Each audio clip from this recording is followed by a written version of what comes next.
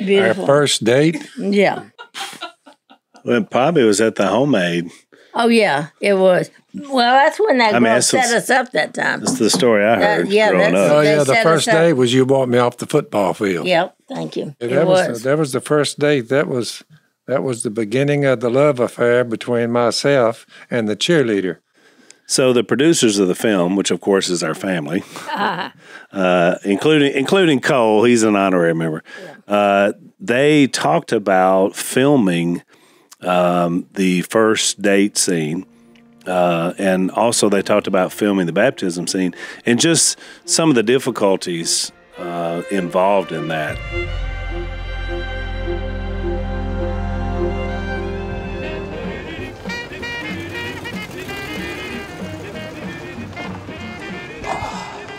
I know girls are supposed to act like they don't eat nothing on these dates, but I'm absolutely starving. Hey, Rachel. Hey, Kate. Could I get 2 muffin sandwiches and a large fry? What you want? I can pay. Hey, no, come on. You drove. I got this. You know, I don't really eat after the games anyway, so I think I'm just gonna get something for Si. You know what? I changed my mind. Could you just give me one of those single grilled cheeses? And Rachel, you owe me a fry from last week, so don't go cheating on me again. Okay. Fries are for skinny bones. Another location that I loved was Fertitta's, which is the diner. The diner, which they make a sandwich called a muffaletta. So I thought most people, if you're not from Louisiana, and she orders a muff, they're like, what are they eating? It's a sandwich. Willie makes them, by the way, and they're delicious. But I love that because that place has been there for years and still operating, and it looks exactly like it looked. It was a true example of how, like, you know, the community is giving to us and allowing us to be there and tell the story, but it was a great way that we could the production kind of gave back too, because, you know, the neon sign at the top of the building that says Fertitta's has been there, you know, since, I mean, that restaurant's been open for, I don't know how many years, like 50 years or something like that. It's a lady and her son who still run it, and her husband was the one who started it. Well, their sign on the top of the building hasn't worked in like 20 years. And so we wanted to shoot the outside of the building though, because it's incredible. And so our production designer and his team, they brought someone in to fix the neon sign that hasn't been working in 20 years. So we got it all lit up for them. And what was really incredible is we had she came out, and her and her son came out when we were shooting that scene that night, and I parked them in front of the monitor, you know, and let them listen and everything. And when Kay orders a muffy, she just started crying. Aww. And it was just the sweetest moment. And she was like, you know, my husband started this so many years ago, and just like, it's going to be preserved forever now, you know. Yeah, that was pretty cool. Yeah, that was special. Yeah. This is Miss Kay. And Uncle Si on The Blind on DVD today. Visit theblindmovie.com.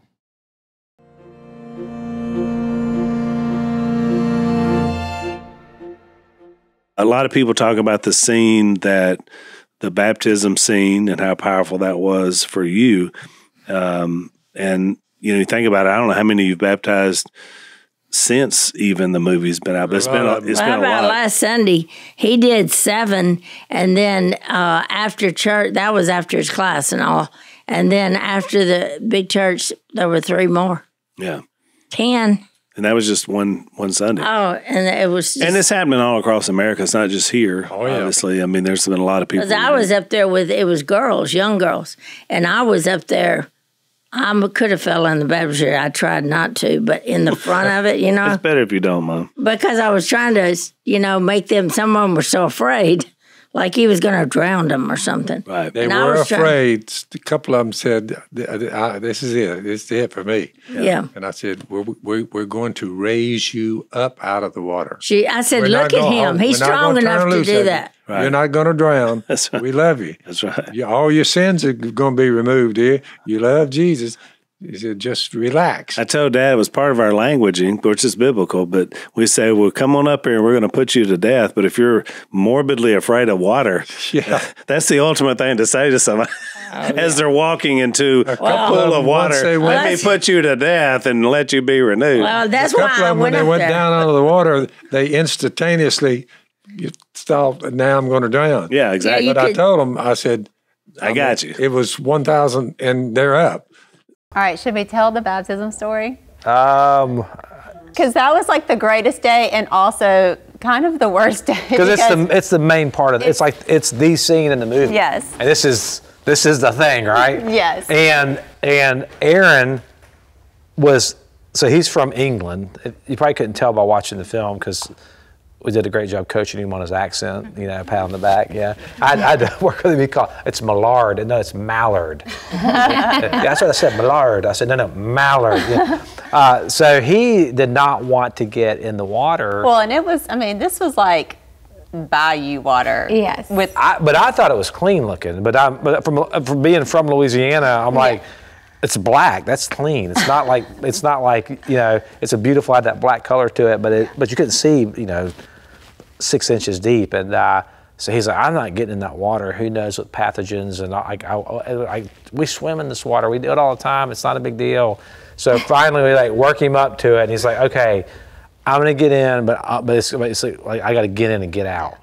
And really, you have one take anyway, because then he's going to be all wet. His hair's wet. You're going to have to blow dry, change clothes. I mean, it would have been a big thing to. Yeah, we'd have had to completely reset him, send him back to hair and makeup. Yeah. Yeah, blow dry, and to do this more than once. Like, you got one take. But they considered it a stunt, which I'm like, it's not a stunt, but they considered it a stunt. So then they had to build a platform that they submerged in the water for them to stand on.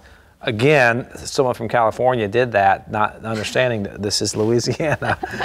There's beneath the water, there's this thing called gumbo mud that it's not going to work. There's no bottom to it. Yeah, there's no bottom to it. So they get in the water.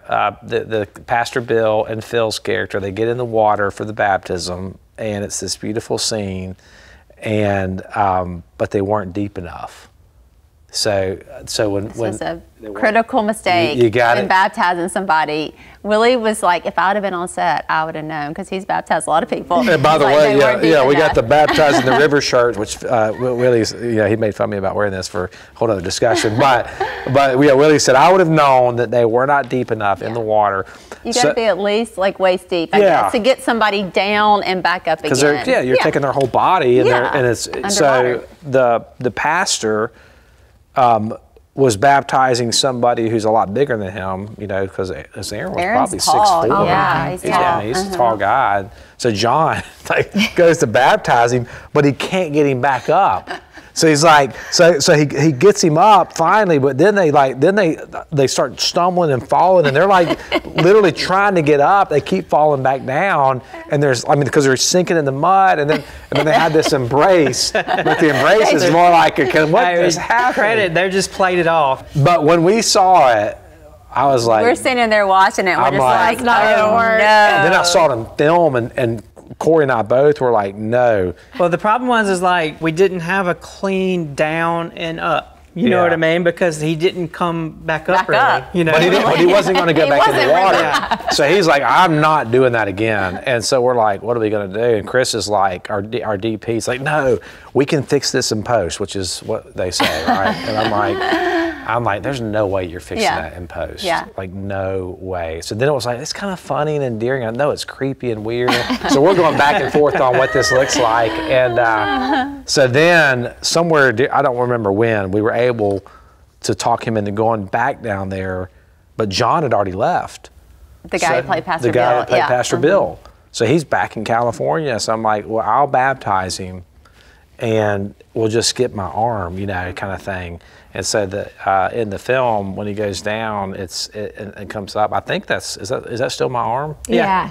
Yeah, Okay. the close shots, yeah. Yeah, so you can see the muscles. It's incredible. Right? So it's my arm. Jill was like, I'll recognize those arms I'll anywhere. recognize that arm anywhere. Yeah. Yeah, but then y'all put back in. We got the clean down and up that we needed, and then just the end where they kind of stumble and fall. They played it up so well. It looks so just good. So fun and It natural. worked. Yeah. That part we is still so use it, endearing. It did. Yeah. It felt really joyful Yeah. and just Yeah. real in the moment.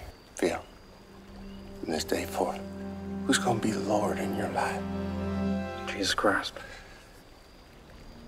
With that confession, I baptize you in the name of the Father, Son, and the Holy Ghost for the forgiveness of your sins.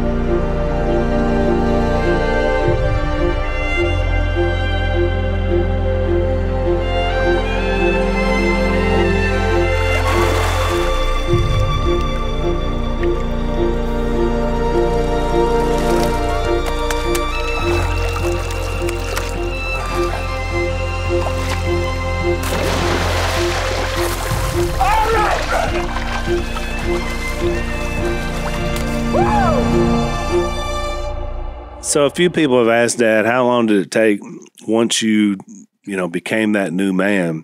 Was there a process involved? And I always tell people, sure, it's not like you snapped your fingers and you come out of that watery grave. You do come out a renewed son of God, but it takes a while on the lifestyle. You know what y'all's biggest scared thing was? We knew we'd cuss again? Yeah, you said, well, I don't know who said it. They were like, well, what if he just says a big cuss word right in church? I said, well, people will forgive him and they'll understand. This is a new life. Since you brought it up, I thought about it, and I told somebody the other day, or I think it's my class, I said, once you get to know Jesus, cursing disappears from your lifestyle. You mentioned this on the podcast recently. Yeah. You'll get to where, no matter what happened, you won't curse. Yeah. He had a harder time with, his jealousy. But this is a great text to remember. Hebrews 10:14. When this priest, Jesus, the great high priest, had offered for all time one sacrifice for sins, his death, he sat down at the right hand of God 40 days after Jesus was raised from the dead. 40 days he made sure enough people saw him. By the hundreds, they saw him, a few thousand.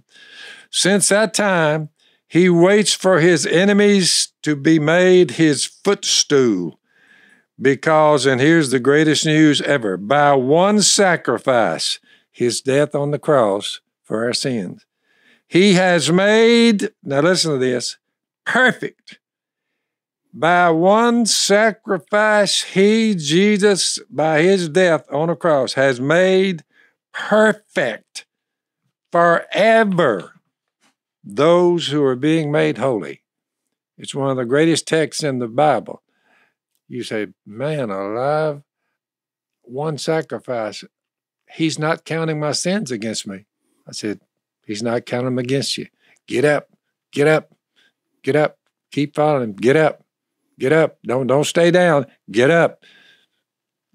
Tell him if you're struggling. Tell him you're going to be all right. But everybody makes mistakes. But this one priest, he's made us perfect forever. Look, those who are being made holy, it takes a while to be made holy because you're already perfect. That's to spur you on to love and good works. And it can be done. So you make a mistake, get up and say, Lord, my bad. Thank you for the blood, your blood you shed, and keep on going. Just keep going.